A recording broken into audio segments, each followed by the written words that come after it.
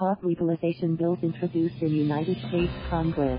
Washington bills that would legalize and tax marijuana at the national level, and provide opportunities for people convicted of federal pot crimes to clear their records, were introduced Tuesday in Congress.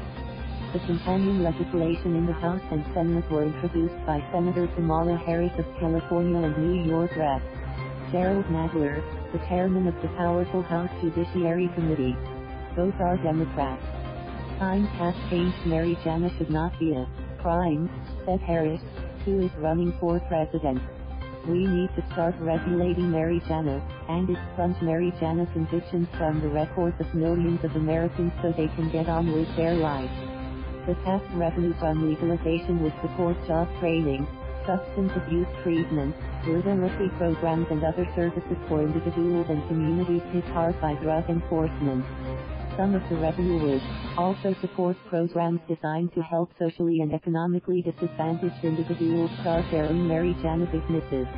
While support for marijuana legalization has gained traction in Congress, it's still a long shot that a bill will pass this session.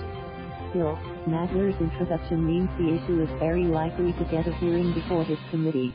Supporters of legalization hailed Nadler's involvement as a clear sign of momentum.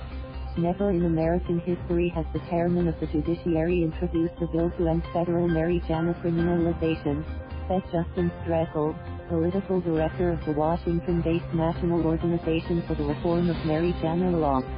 At a time when the state you live in can determine whether cannabis can ruin your life or make you a millionaire, now more than ever we must end the national prohibition of marijuana.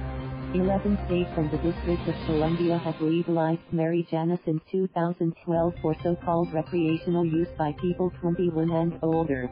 Illinois joined the list last month when the state's governor signed legislation removing criminal penalties and allowing for expungement of past low-level pot convictions. Legalization efforts in New York and New Jersey stalled this year despite strong support in their legislatures. Proponents believe legalization is only a matter of time in those states. Meantime, 2/3 of the states have some form of legal medical marijuana, which also is banned at the federal level. Opponents to national legalization warned of dangerous consequences. This is a bill to legalize the sale of addictive, high-potency marijuana candies, gummies, ice creams, sodas, wax, snacks, and concentrates nationwide, said Kevin Sabet, a former Obama administration drug policy advisor who now heads Smart Approaches to Marijuana, an anti-legalization group.